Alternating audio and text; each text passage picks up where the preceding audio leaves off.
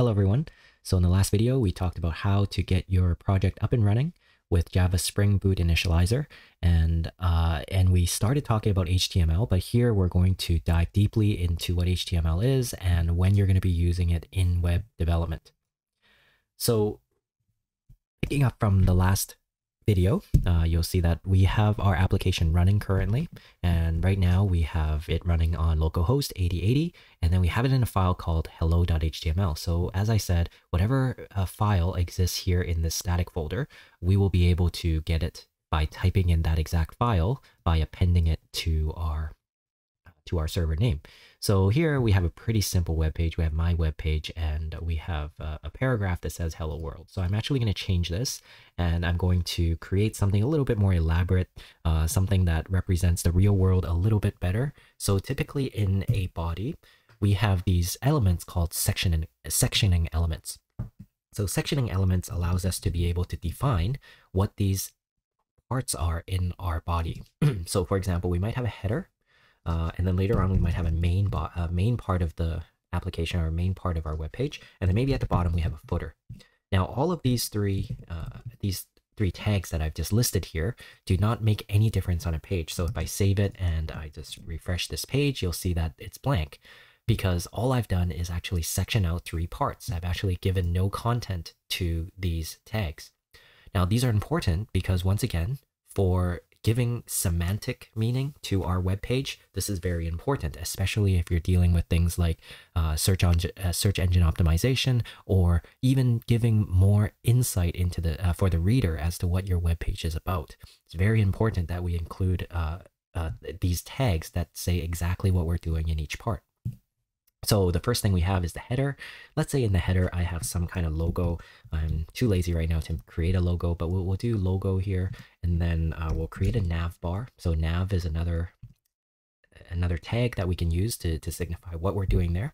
Navigation is typically used for navigating between pages of your website. So I can have my nav bar, and let's say I have three navigations that I can go to. So for example, I might have a link that goes to I don't know, submit.html, and then I can have actually, let's just do home.html.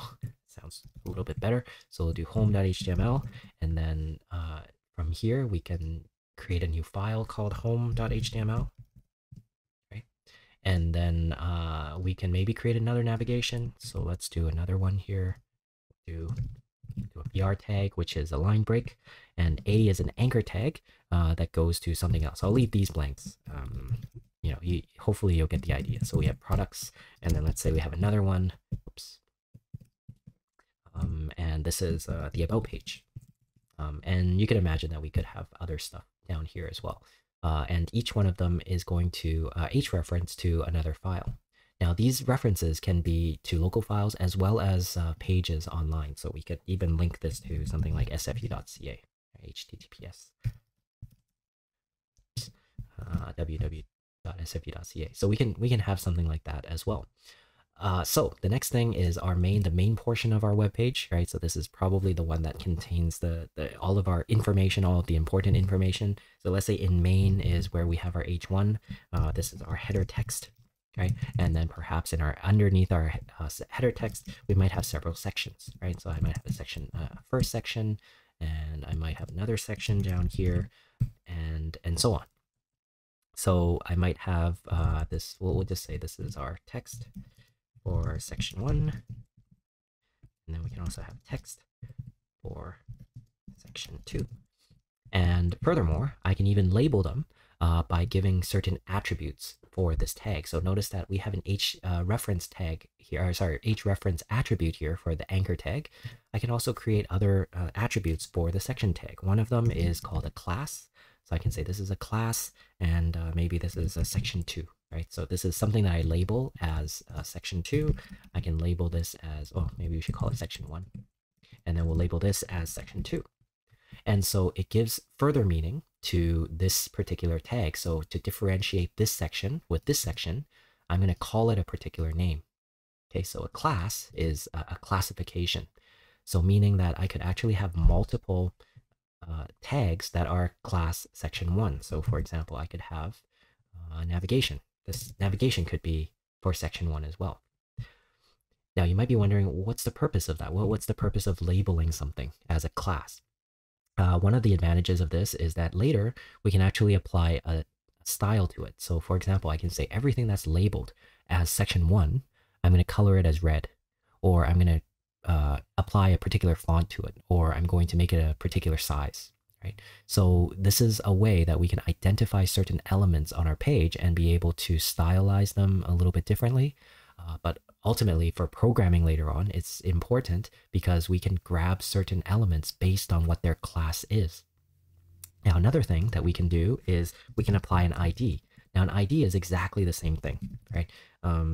So this is the main part of our application. So I'm going to call it main part. And I'm going to apply an ID to the main part. The only difference between the class and the ID is an ID uniquely identifies the the element that's on a page. So I'll show you what that means in 1 second, but meaning that I cannot have an ID with the same name somewhere else. So I can't name the ID footer main part. Okay, so I'm not allowed to have that as an ID.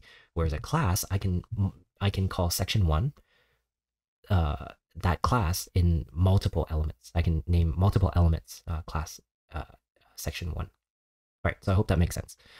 Now, for the footer, maybe I'm just going to add something like copyright, Bobby Chan 2023, and that's my webpage. Okay, now there's a lot more things we can add to this. You can take a look at the HTML reference for other things that we can do. In fact, I'm going to add a few more things in here as we go, but for now, let's just save this and take a look at what it looks like. I'm just going to refresh this page. Now notice that my application is still running, so my server is still running. So I'm going to refresh this, and now we can see something like this. Oh, I forgot a BR tag over here. Let's do a BR tag here. And so you can see that we have our logo, we have our navigation, right? So clicking on certain parts of the navigation, notice we can navigate over. We can navigate over to sfu.ca if we click on this, right?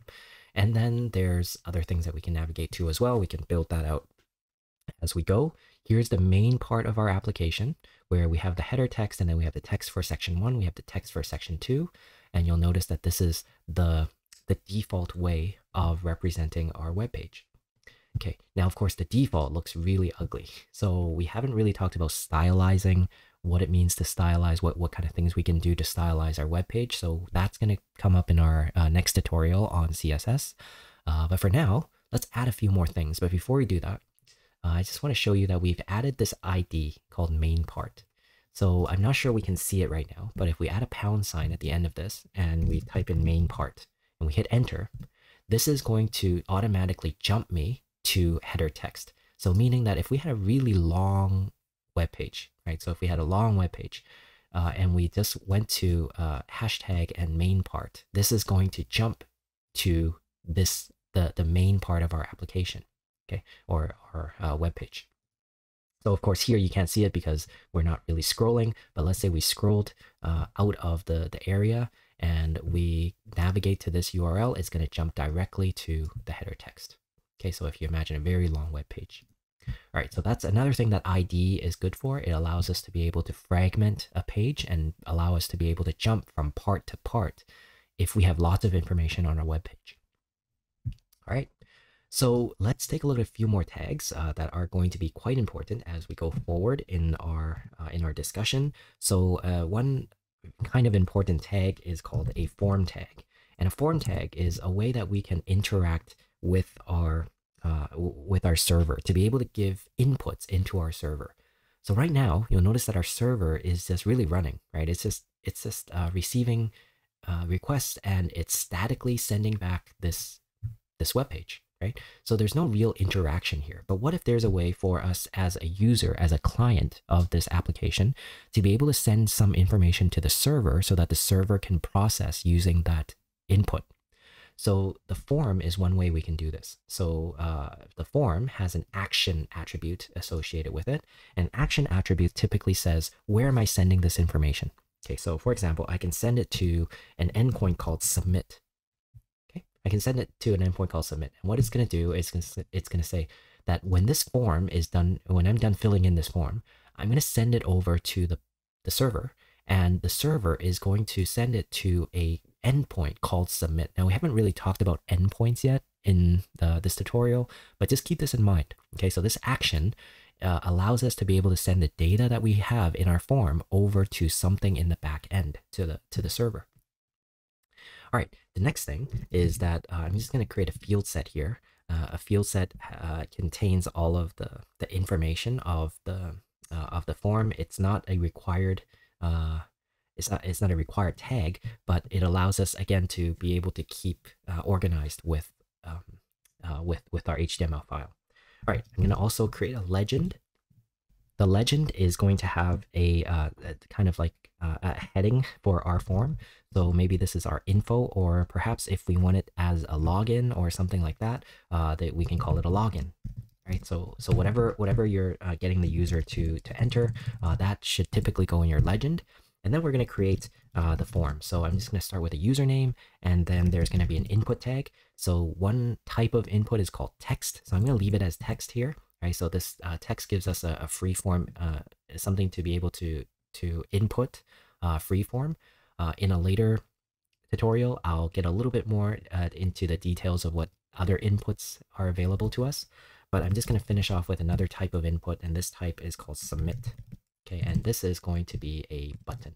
So the submit is going to have a value attribute to it, and the value is what is going to be displayed. So we'll say send. Okay, so if we go back into our file, if we do a refresh, you'll see that this is what we end up with. We have username, we have the text box, and then we have the send, or we have the submit button, which the value is send. So whatever we type in here, when we click the send button, this data is going to be sent over to our server to be processed under a submit endpoint. Okay, so I'll say that one more time. So in this form called info, we're going to be able to enter this thing called username. And I think I should probably add one more thing here. We'll call it name, and then we'll call it uname. Okay, so uname is the variable that we're going to attach to whatever we type in to this text box. And then as soon as we hit send, we're going to send all of that information over to the server to an endpoint called submit. Notice that this form contains all of that information. Okay, so we'll leave this hanging for now, but keep this in mind, and this will be important for a later tutorial. All right, so whatever I type in here, so you'll notice that I can now give inputs to be sent over to the server. So this is a very important tool that we're going to be using a little bit later on. Another very important tool that we'll be using a little bit later on is the table. Now the table is typically used for displaying information. Okay, so how do we display information? So what a table is, it's kind of like a grid, right? So it has a bunch of columns and it has a bunch of rows, and allows us to be able to display information. So the usefulness of a table is typically when we have some data on the database, we query a database, or we try to grab some data, they're usually in the form of rows from a table. And we're going to go into a little bit more detail about this as we get into databases, our discussion on databases in a later tutorial. But for now, the structure of a table looks like this. We have a table tag, which indicates to HTML that I'm creating a table. There are table rows. So I can create as many table rows as I want, right? So for each entry of the data, I guess, will be a different row. Right? So we have a bunch of table rows. And inside of those table rows, we could have table datas. Now, before we do the table datas, I want to talk about table headers. So table headers is basically what we're going to call the columns. So let's say the first one we call name, the second one we'll call age, and then the third one we'll call, what's in their attribute? I don't know. Password. Probably not going to display a password of somebody, but you'll get the idea. So then in our table rows, we can display the data. So let's say the first person's name is Bobby, and then the second age is 42, and then the password is password, something like that. Okay, so that's their password. And anyways, you get the idea that we can have other people as well. We can create other people, and this is basically how we show the data on HTML. Okay, so let me just very quickly finish off this table so we can have a look at this. So let's say we have a third person called Steve, and then we have data there 44, and then let's have another table data, which is the password. Their password is Steve ! All right, so we save this, And then we can take a look at this, and you'll see that the table is displayed like this by default. So you'll see that by default, the table headers are in bold, and then the table datas are displayed as just regular text. Now, as I said, this looks pretty bad right now, right? Because it doesn't really give us any styling. It doesn't it's not responsive as we change the size of the browser. It doesn't give us any feedback or anything like that. So what we want to do is start thinking about ways that we can stylize our application. So can we add some colors to it? Can we change the defaults somehow? Or can we make it look a little bit more like our own? So that's what we want to do in the next tutorial.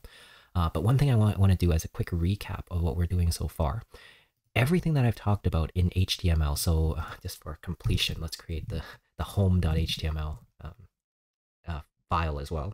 So this is our home page, right? And everything that we write in HTML, notice, is for content only. Okay, so content only meaning that the layout of the HTML file tells us this is the header. Okay, so this is the information that we're going to put in the header. The logo belongs to the header. The navigation belongs to the header, right? So all of these things give us the general structure, gives us the content of what's to be displayed. Now, by default, it's displayed like this, but ultimately, this tells us what the content is, right? It says nothing about how we're going to display it, right? How big it is, what color is it, what font is it? It tells us none of that. So what we want to do in the next section is kind of separate those two concepts. So now that we have all the datas, right, we can display the datas, we have some forms that we can input and everything like that.